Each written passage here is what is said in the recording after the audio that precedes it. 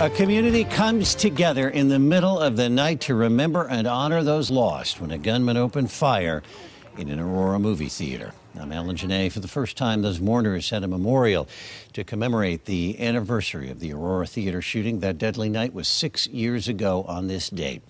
Our Mackenzie O'Keefe spent much of her day at the memorial, which is near the theater in Aurora. And while this is a sad anniversary, Mackenzie, it's also kind of a powerful reminder of strength. It is, Alan. Now, this is a day that weighs on the hearts of all Coloradans, and really a day that will never be easier for the friends and families of those victims and even the survivors who lived through this horror.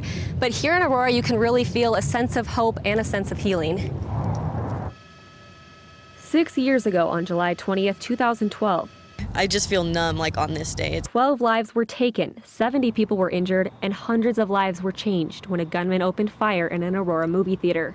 A lot of memories and I guess you could say pictures, like the events that played out, really are stuck in my brain this year. Kaylin Bailey lost her soon-to-be cousin in the shooting, 6-year-old Veronica Moser Sullivan.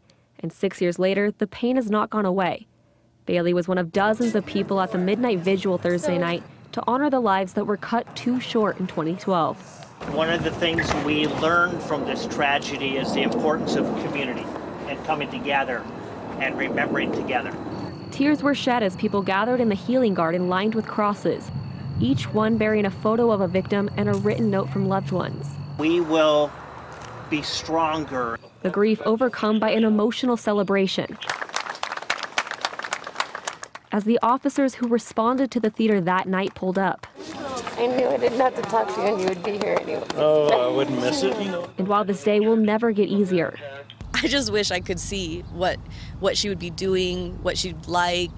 a sense of family and hope has grown in this community. To have people, come together and you have a shoulder to cry on because, they feel the same way you do. They've experienced, the same amount of loss and grief and pain that, July 20th, 2012 put on everyone.